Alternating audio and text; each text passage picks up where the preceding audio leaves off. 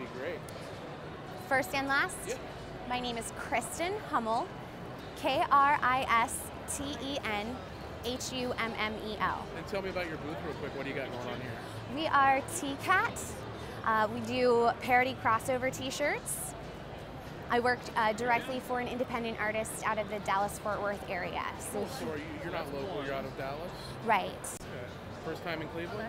Yes. This is Cleveland's first Comic-Con. Yeah, absolutely. Really? What do you think the about first that? one ever? No, it's great. There are so many vendors, the energy is great. A lot of really good programming.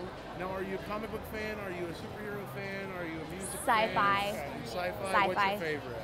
I I have a crazy X-Files obsession, but before that it would be Stargate and Star Trek. Yeah, I'm an X-Files You guys have a good one. fan. I love it. I've been in love with Jillian for like a zillion years. Talk about why do you think this has sort of become so... I mean, when I was a kid, this was all nerd stuff. It sort of isn't really nerd stuff anymore. It's kind of cool stuff.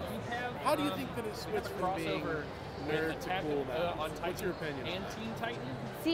The capturing of the imagination, whether you want to dress up in costume, whether you want to be in love with a certain character or a storyline that you particularly enjoy, people, they get lost in the imagination of it all, and there are very few places you can go and do that with thousands of other people. And everyone feels really comfortable here, right? Yes. No one feels like they're being judged. You can be as weird as you want. Yeah, exactly. Right? Very cool. Give me out a website or something like that. Awesome. That is T-Cat, TEE-CAT.com.